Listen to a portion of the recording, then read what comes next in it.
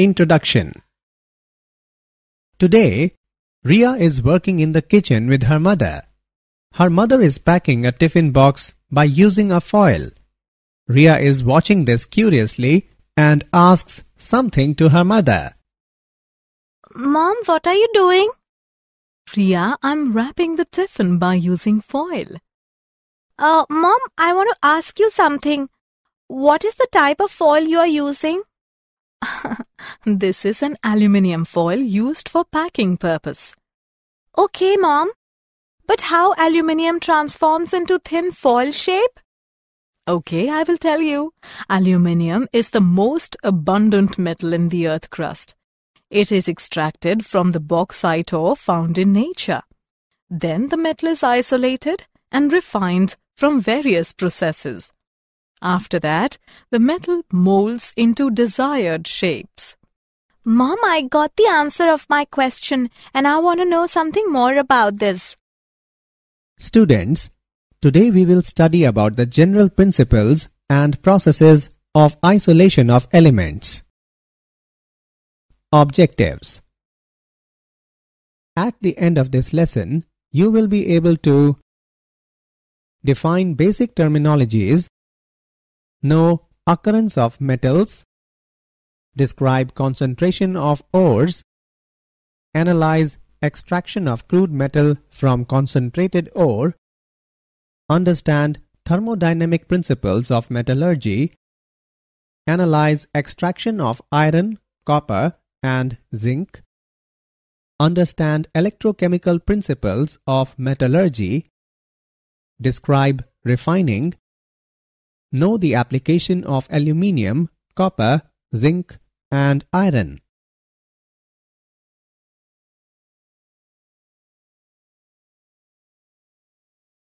Definition.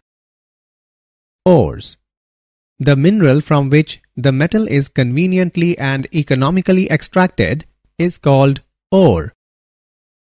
Gangue. The earthly and undesired constituents of minerals are called gangue. Metallurgy. The extraction and isolation of metals from ores is called metallurgy. The extraction and isolation of metals from ores involves three major steps: concentration of the ore, isolation of the metal from concentrated ore, and purification of the metal. Occurrence of metals. Oxygen is most abundant element in the Earth's crust. Silicon is the second most abundant element in the Earth's crust. Among metals, aluminium is the most abundant. It is the third most abundant element in Earth's crust.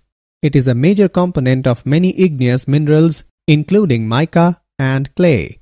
Many gemstones are impure forms of Al2O3, and the impurities range from chromium to copper.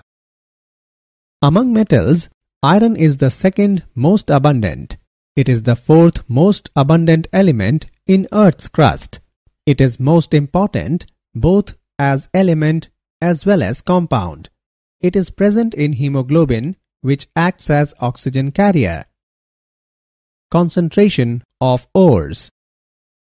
The process of removing the unwanted material from the ore is called concentration of the ore. The important methods for concentration of the ore are hydraulic washing. It is based on difference in densities of ore and the gangue.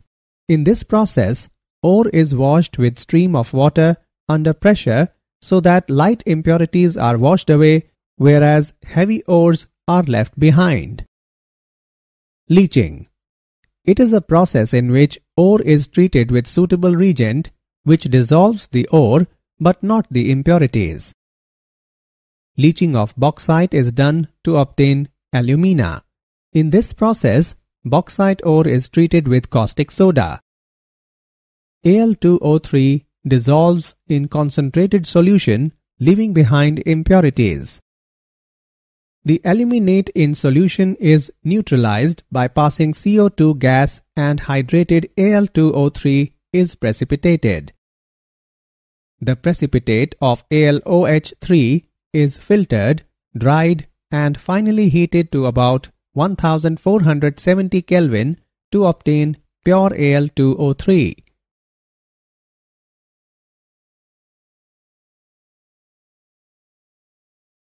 Magnetic separation. Magnetic separation method is based on magnetic and non-magnetic properties of two components of ore. The ground ore is carried on a conveyor belt which passes over a magnetic roller. The non-magnetic particles leave the belt and fall off from it. The magnetic particles are attracted by the magnetic field and form a separated pile. This method is used to remove ore particles from cassiterite, magnetite, chromite, and pyrolusite.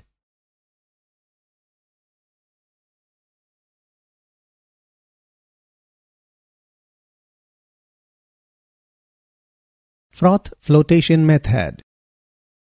This method is generally used for the concentration of sulfide ores. The principle behind froth flotation process is that sulfide ores are preferentially wetted by pine oil, whereas gangue particles are wetted by water.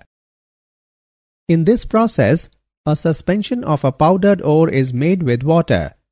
Collectors like pine oil, fatty acids, and xanthates are added to it. Froth stabilizers like cresols and aniline stabilize the froth. The mineral particles become wet by oils while gangue particles by water. A rotating paddle agitates the mixture and draws air in it. As a result, froth is formed, which carries the mineral particles. The froth is light and is skimmed off. It is then dried for the recovery of the ore particles.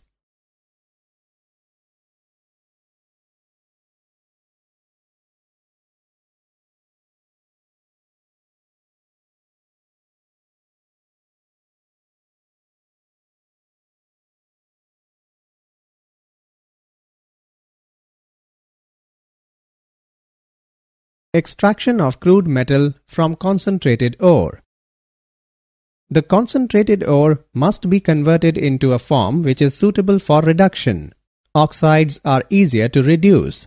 Thus, isolation of metals from concentrated ore involves two major steps: conversion to oxide and reduction of oxide to metal. Conversion of oxide. It is easier to reduce oxide than sulfide or carbonate ore. This can be done by two methods: calcination and roasting. Calcination. It involves heating when the volatile matter escapes, leaving behind the metal oxide. Roasting. It is a process in which ore is heated in regular supply of air at a temperature below the melting point of the metal. Sulfide ores are converted into oxide by roasting. Reduction of oxide to metal. The process of converting metal oxide into metal is called reduction.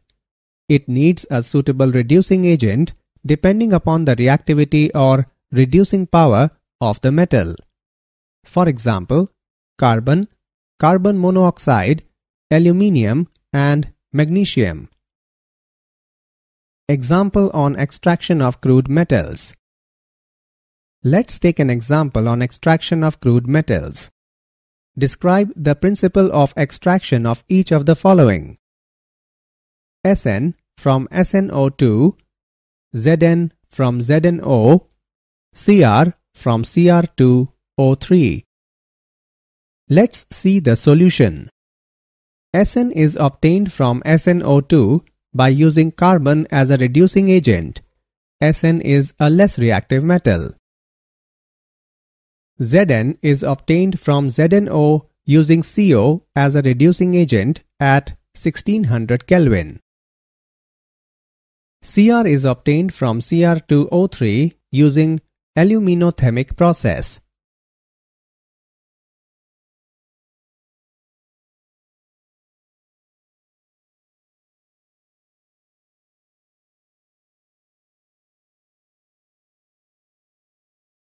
Thermodynamic principles of metallurgy. Gibbs energy helps in understanding the theory in metallurgical transformations. The change in Gibbs energy, delta G, for any process at any specified temperature is described by the equation delta G is equal to delta H minus T delta S, where delta H is enthalpy change and delta S is the entropy change. When the value of delta G is negative, only then the reaction will proceed. If reactants and products of two reactions are put together in a system and the net delta G of the two possible reactions is negative, the overall reaction will occur.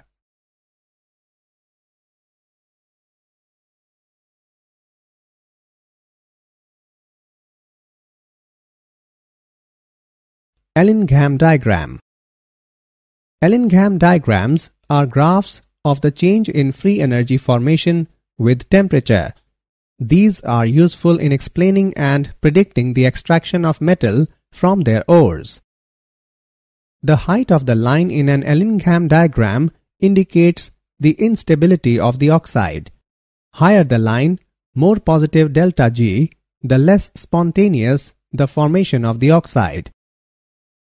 Metals for which free energy of formation of their oxides is more negative can reduce those metals for which the free energy of formation of their respective oxides is less negative.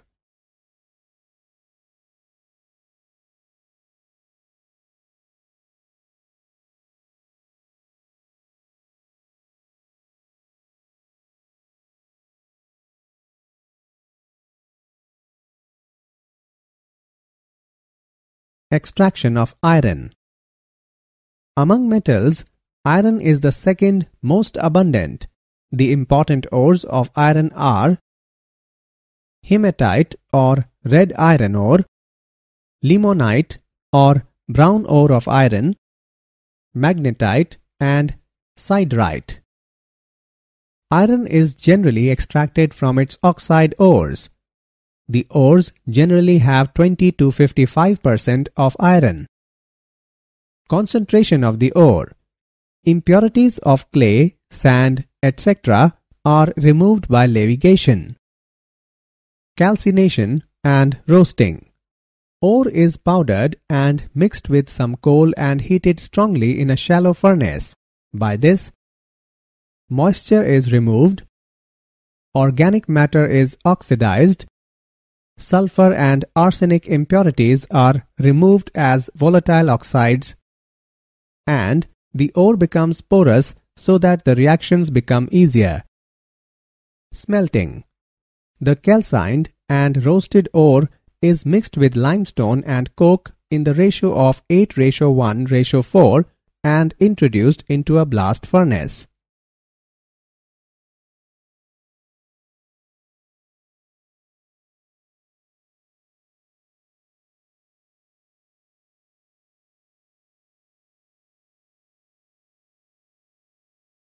Reactions in blast furnace. Blast furnace is a tall chimney-like structure lined with refractory bricks. Dry and hot blast of air is passed from below. As the charge moves down, it passes through higher temperature zones. On the basis of variations in temperature in the different parts of the blast furnace, there are various zones where different chemical changes take place. Combustion zone. This is the lowest part of the furnace. Here, coke burns in hot blast of air. In this region, temperature varies from 1500 degree to 2000 degree Celsius. Carbon dioxide rises upwards and meets with red-hot coke. Upper zone of reduction. This is the uppermost part of the blast furnace. In this region, temperature varies from 250 degree to 700 degree Celsius. Here, carbon monoxide reduces oxides of iron into spongy iron. Lower zone of reduction. Final reduction occurs between 1000 degree to 1200 degree Celsius in the central region of the furnace. carbon obtained by dissociation of carbon monoxide combines with iron and impurities also get dissolved in molten iron. Zone of fusion. Here, temperature ranges from 1200 degree to 1500 degrees Celsius. Limestone decomposes into calcium oxide, which acts as a flux and combines with the impurities of SiO2 and Al2O3 and removes them as slag. Molten iron collects at the bottom of the hearth of blast furnace.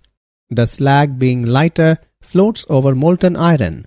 Slag is removed through the slag hole. Extraction of copper. Copper is found both in native state as well as in combined state. The main occurrence of copper as sulfides, oxides, and carbonates.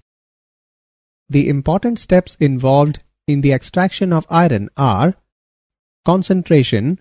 The sulfide ore is mechanically pulverized into fine powder and then concentrated by froth flotation method. Roasting.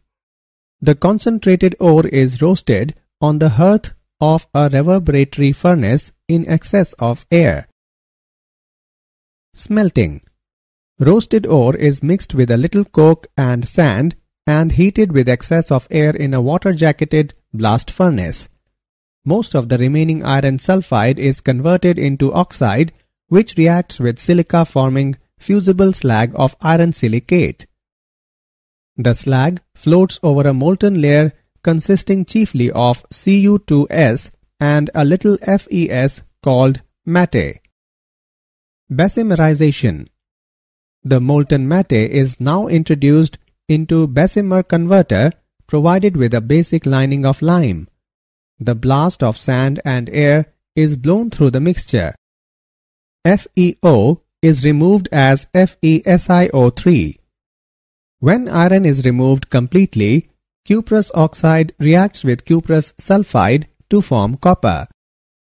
The metallic copper then melts and sinks to the bottom of the converter. It is poured into steel molds. As it cools down, the SO2 dissolved in it escapes, giving a blistered appearance to the solidified metal. Hence, the product is called blister copper. It contains about 98% copper. Blister copper is refined electrolytically.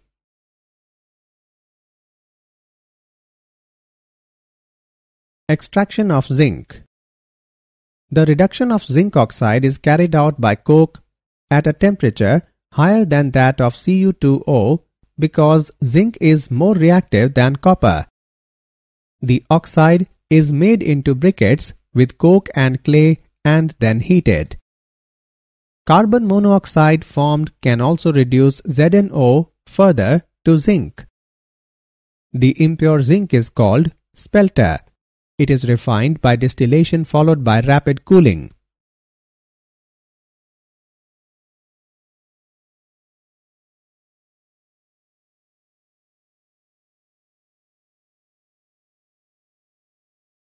Electrochemical principles of metallurgy. In reduction of molten metal salt, electrolysis is done. This method is based on electrochemical principles which can be explained by the equation delta G naught is equal to minus n E naught F, where n is the number of electrons and E naught is electrode potential of the redox couple formed in the system. More reactive metals have large negative values of E naught, therefore G naught becomes positive and their reduction is difficult. If the difference in two values of E naught of redox couple is positive, then G naught will be negative and less reactive metal can be obtained from its salt by more reactive metal.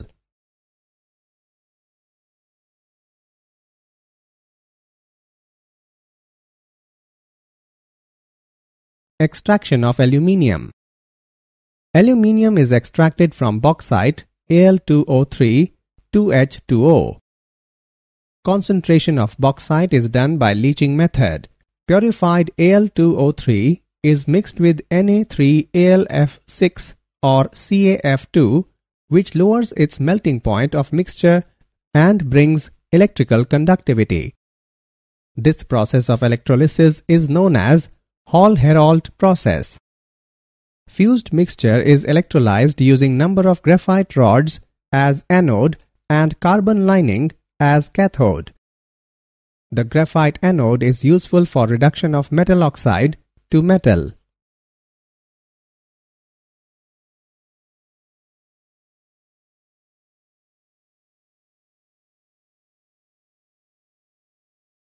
Oxidation reduction. Non-metals are sometimes obtained from their minerals by electrochemical oxidation. For example, electrolysis of brine solution produces Cl2 at the anode. The standard reaction gives energy for oxidation of Cl- ions in water. High positive value suggests that electrolysis is required. The minimum potential difference that can achieve oxidation of Cl- ions is about 2.2 volt and N is equal to 2. But in aqueous solution there is also a reaction. This reaction can be driven by a potential difference of only 1.2 volt. Therefore, a high overall potential is required before a significant rate of reaction is achieved.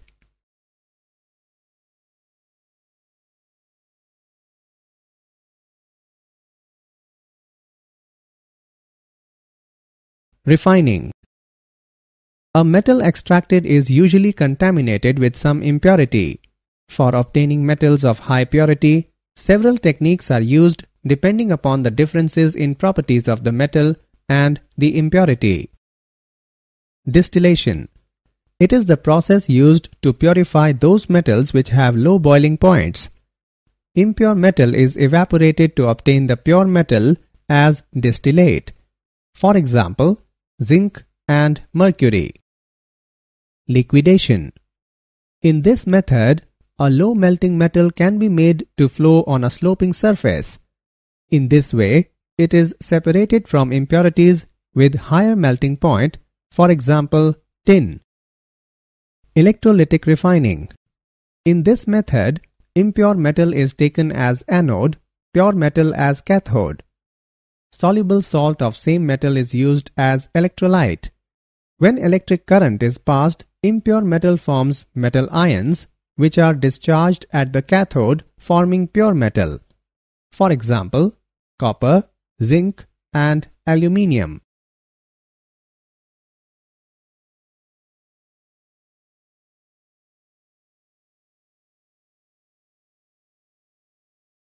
Zone refining. It is based on the principle that impurities are more soluble in the melt than in the solid state of the metal.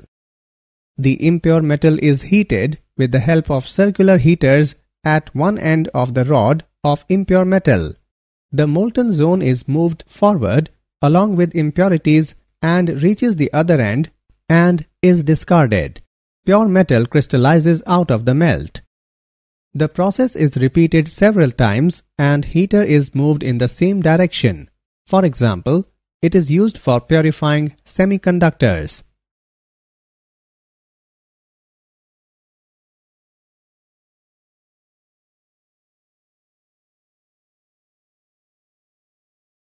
Chromatographic method.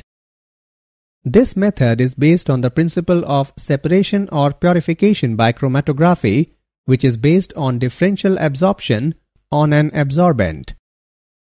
In column chromatography, Al2O3 is used as absorbent. The mixture to be separated is taken in suitable solvent and applied on the column. They are then eluted out with suitable solvent.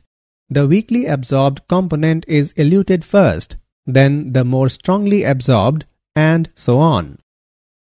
This method is suitable for such elements which are available only in minute quantities and the impurities are not very much different in their chemical behavior from the element to be purified.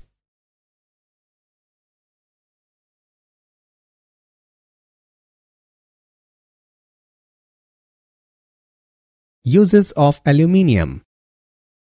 Aluminium powder is used in silver paints for covering iron and other surfaces. For making alloys used in automobiles and aircrafts. For making tin foils for wrapping cigarettes and confectionery. It is used for making electrical transmission cables. It is widely used for making utensils, trays, frames, and decorative articles. Because of its lightness, good conductivity, and resistance to corrosion, it is used for making useful alloys. For example, magnesium, duralumin, and aluminium bronze.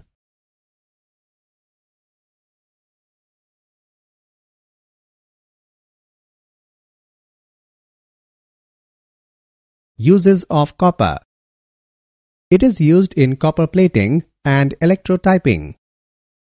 It is used for manufacturing electrical goods, electrical cables, and wires. It is used for making vacuum pans, heating utensils, and calorimeter. Many of its compounds are used as insecticides, pesticides, and pigments. It is used in the manufacture of important alloys, for example, brass, German silver, and gunmetal, etc.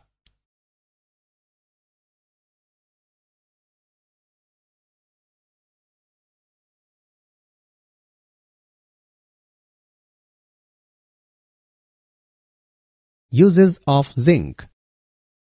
It is used as cathode container in dry cells. It is used as reducing agent.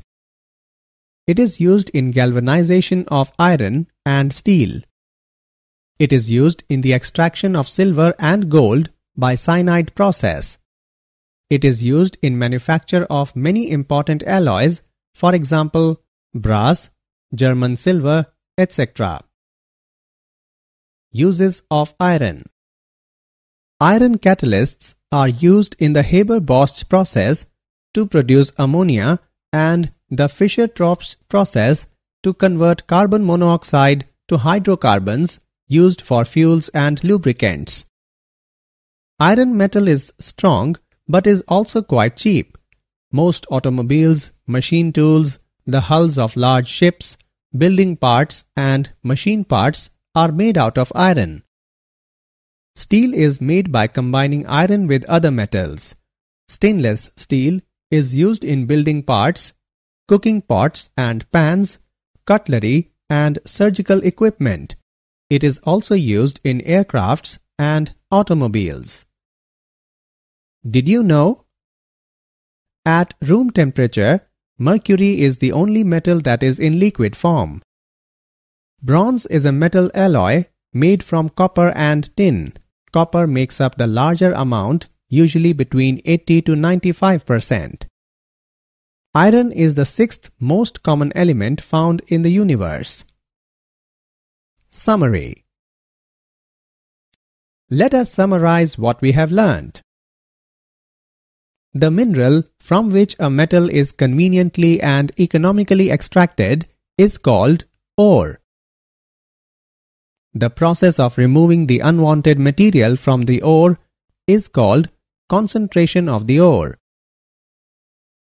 Froth flotation method is generally used for the concentration of sulfide ores.